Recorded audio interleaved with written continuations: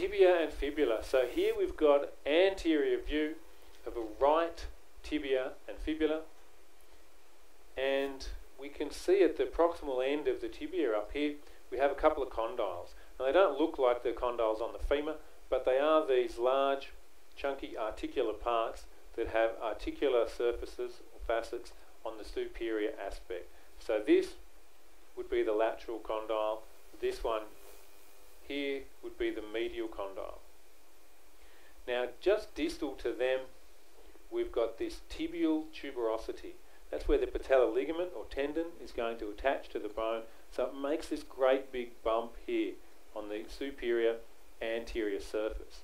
Now the way we can tell at a glance which side is medial and lateral, though, it's down this end of the tibia where we have a medial malleolus. So that's the medial malleolus. You can easily spot that and palpate that in someone's lower leg just above the ankle, and we can easily spot it here. So that's got to be medial, this has to be anterior, so we know we're looking at an anterior view of a right tibia.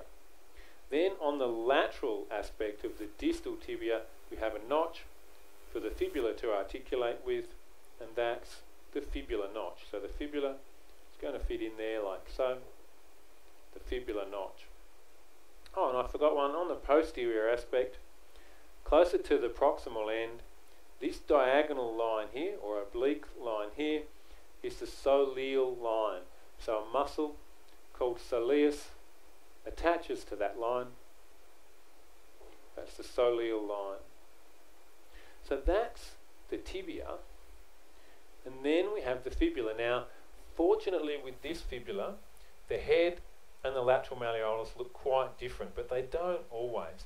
But in this one, the head you can see is kind of more rounded in shape, whereas the malleolus is more pointed. Just inferior to the head we have the neck. So we've got head, neck, and then lateral malleolus.